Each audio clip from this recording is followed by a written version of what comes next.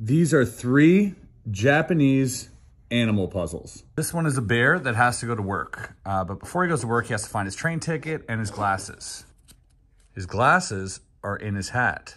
As for his train ticket, it's in his briefcase. And once you found the ticket,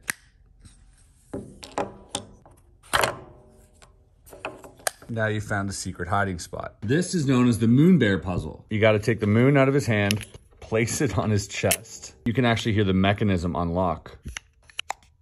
Slide up the back and open the drawer. And this creepy cat, who looks straight out of Rick and Morty, has a secret compartment somewhere. And the only way to pull him apart is that you grab it by the legs, make him stand like a weird looking human. And that's how he opens. Like this video and subscribe for more puzzles.